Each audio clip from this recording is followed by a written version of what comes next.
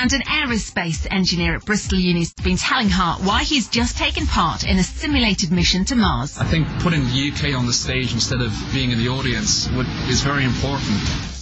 Well, PhD student Ashley Dale had to live in a tiny capsule with 6 other crewmates in the Utah desert, sharing rationed water and food out of sachets. Ashley's telling Hart he thinks Britain needs to invest more into space exploration. I think there needs to be a balance between focusing on near-term and long-term problems. And with the world spending 7 times more on cosmetic makeup than it does on its space agencies, I question whether we have the right balance. Hart's being told why we should boldly be going to Mars in the next few decades. We got to the moon 50 years ago. Mars is the next logical step for humanity. Well, that's Bristol Uni PhD student Ashley Dale. He's just got back from a 2-week simulated mission in the Utah desert where his crew had to live in cramped conditions and eat rehydrated food.